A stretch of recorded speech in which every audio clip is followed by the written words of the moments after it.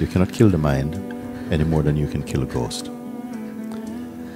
You can only recognize its unreality or your own reality and choose yourself. Choose to stay with yourself.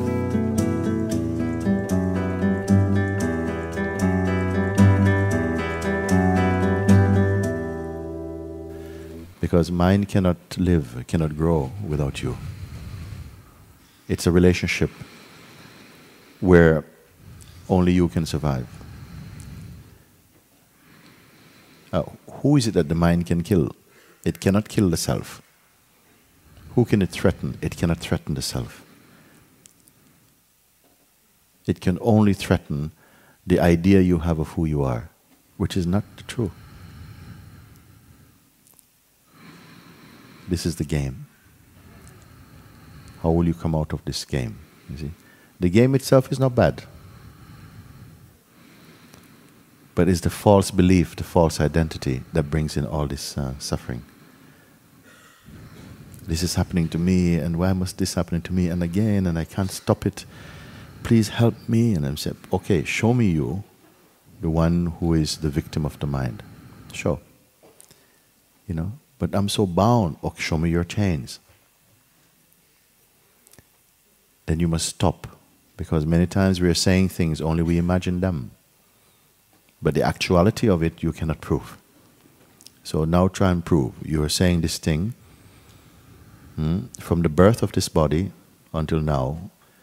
We have said I, me, millions of times, every day. Now you're asked, who is this me? Exactly. Just a very simple question. Introduce your me. Go. Is it tangible? Look internally and see. Externally you cannot find. Because if you point to the body says, I have nothing to do with this, actually. I don't know you. Okay. So, who are you? You cannot point to the body. It will say, don't bring me into this. I had nothing to do. I am completely innocent. That's what I experienced this morning. Yeah, I think I'm just carrying the image. yes. Like I'm this body, not just the image of something like this thing. Yes. In my mind. Yes. It has nothing to do Yes. with me. The I am the body thought is it has its own, it brings its own trouble, but the I am the doer of my actions and the thinker of my thought causes more trouble. I am the doer, I am the one responsible. I am the one who things are happening to. I am this, I am that. It brings in a real stench, you see. So, right now, let's prove together. Let's at least look and see what is the correct thing. The body does not say, I am you, I am me, I am the self. It doesn't. You need a mouth to say it, but the mouth is not guilty. You say, I am the body. You see, my mouth said it, my mouth said, no, the mouth doesn't say anything. You see? So something internally is saying and claiming, yes, this is happening to me, and I want you today, in this moment, to find it. Where are these words emanating from? Where do they actually come from? Look. For the first time, perhaps, look.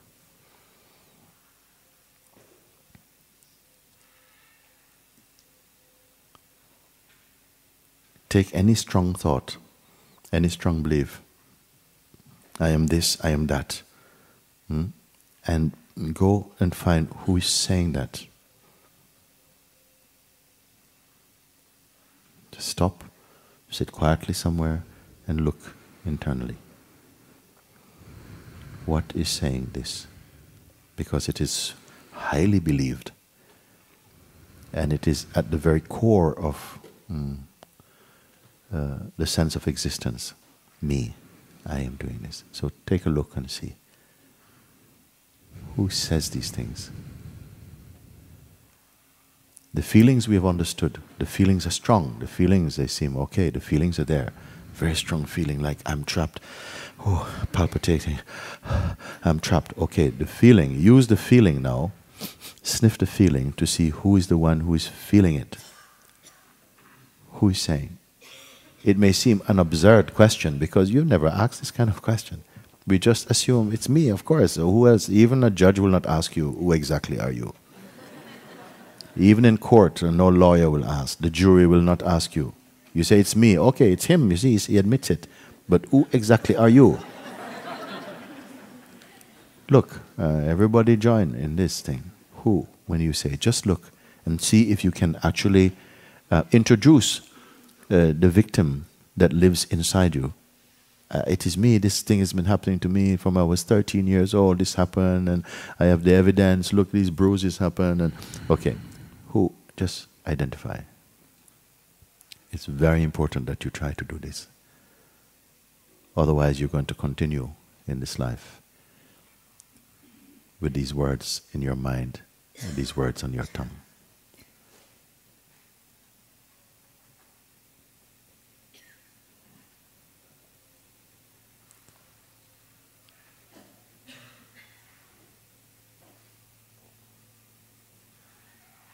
Can you find the sufferer?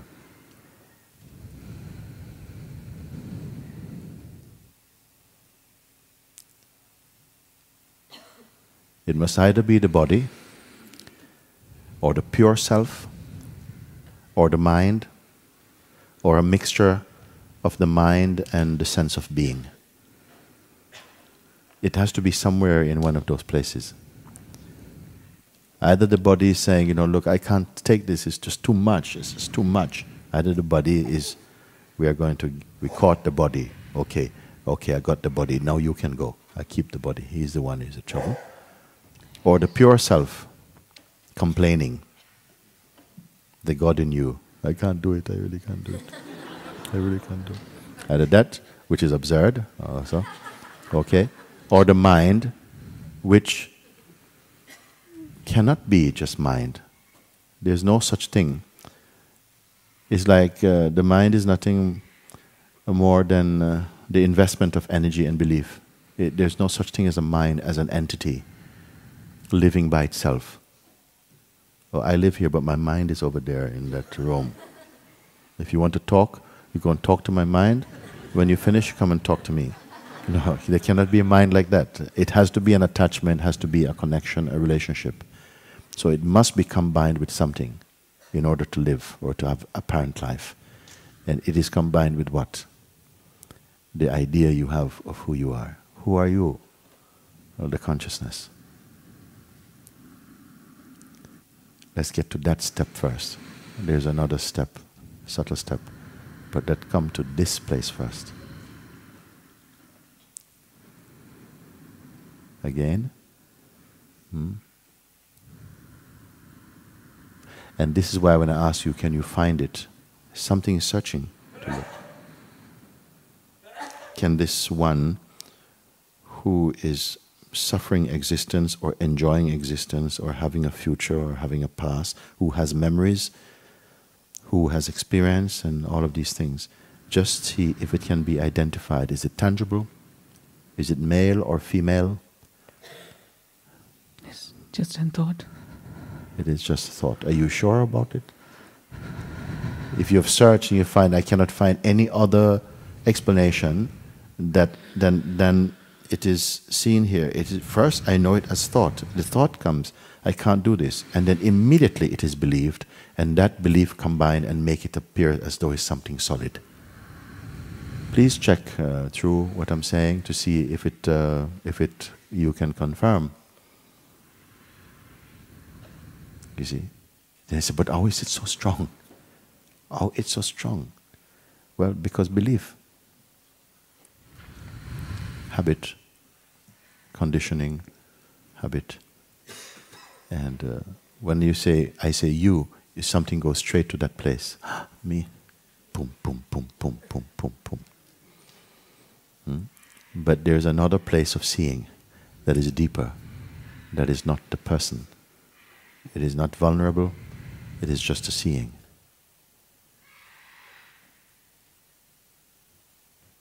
You look at this question being introduced, and then you say, it is just a thought.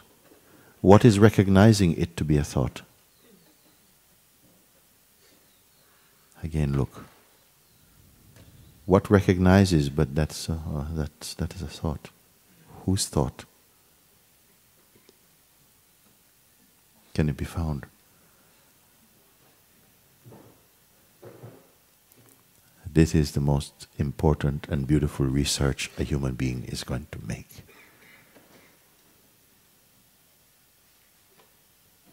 Validate yourself. I can't find the actual me, not at the moment. At which moment?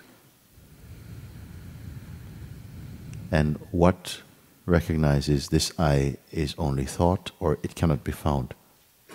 It cannot be found. What is making this discovery?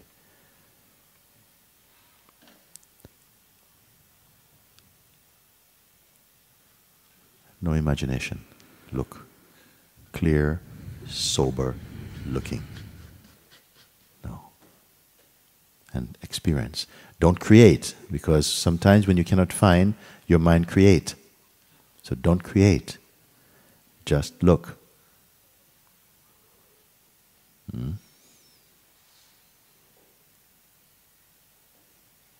Don't imagine. It is just here.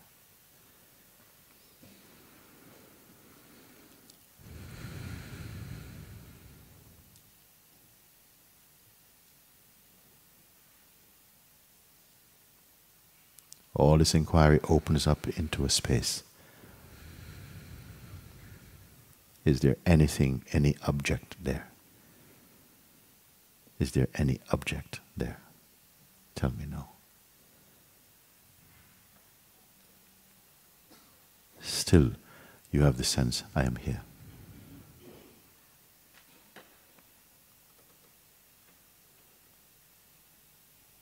As what are you here?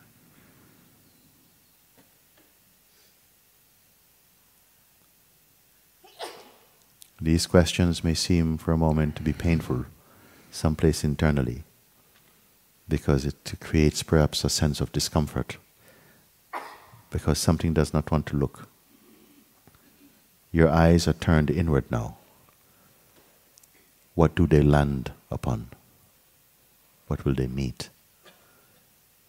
In the light of this question, what has been found? Experience it. Don't give it to your tongue.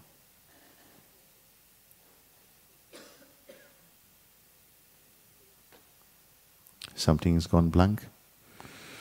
Blank also is seen. Don't stay with that. That which would perceive blank also. You may say, I can't think. The ability to think or not to think is also perceived. Who are you? What are you? You came here for this. You came here for this. Maybe you came here thinking for something else. But this is what is offered today. Maybe some resistance may come. It is nothing. Resistance has come before and has gone. Weakness from the same place.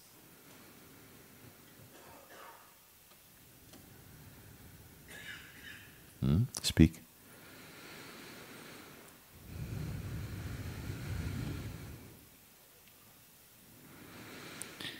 I feel there's nothing. I feel nothing. But what are you keeping back? What are you keeping back? Why are you holding on to the feeling?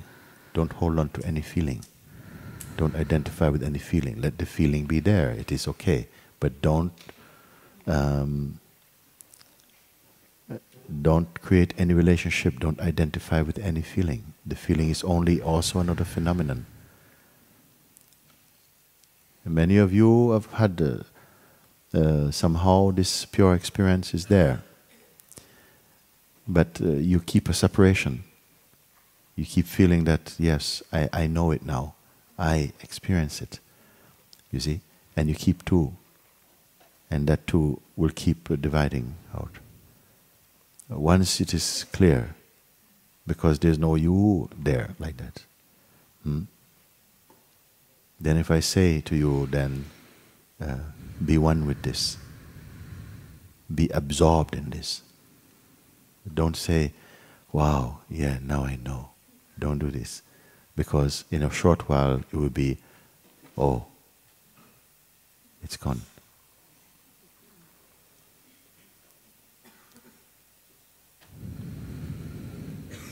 Thoughts can follow you right up. Right in. At a certain point they cannot go, beyond which they cannot come. Because this is your home, your own self, which is there before thought, from where thoughts are perceived. Maybe in your mind is imagining something else, and you come to a sense of nothing, emptiness, and still the mind is saying, it's still not it. Do you have ears for the mind? It is still not it. You see.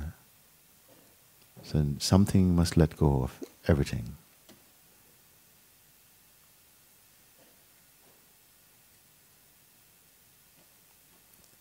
And then this duality will also go.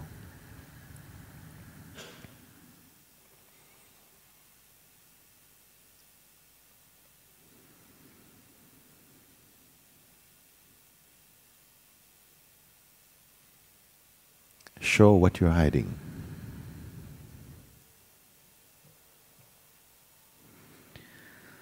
I don't know.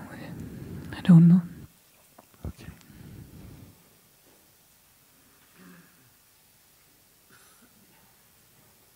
Then be in I don't know.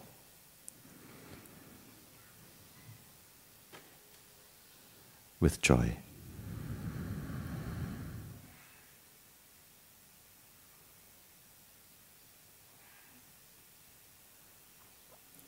Or as emptiness.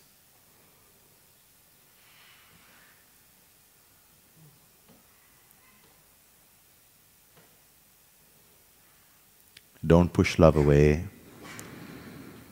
Let it be there. Let it be your perfume.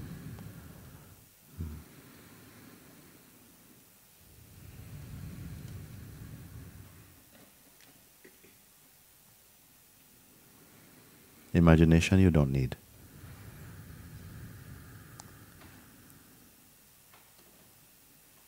Okay.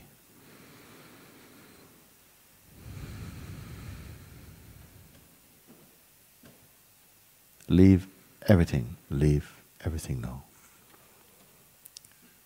Even the sense you have of who you've been, who you are, who you want to be, leave everything. So that for the first time, you can only be one with that which you cannot be two with.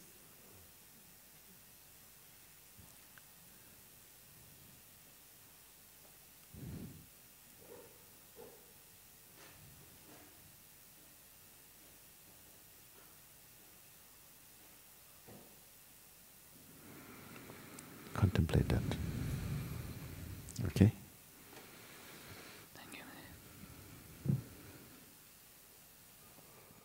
Very good. This is all taking place in your presence.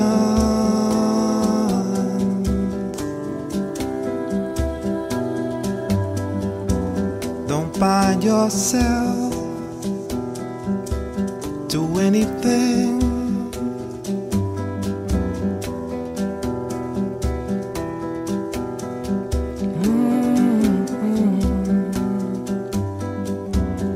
Thoughts arise from the ocean of the self. It is all taking place in the presence of you. Even a full flight of the mind, there is an inner stillness, a deeper seeing going on. Be one with this, to stay as a witness. Be one with this, just be the witness.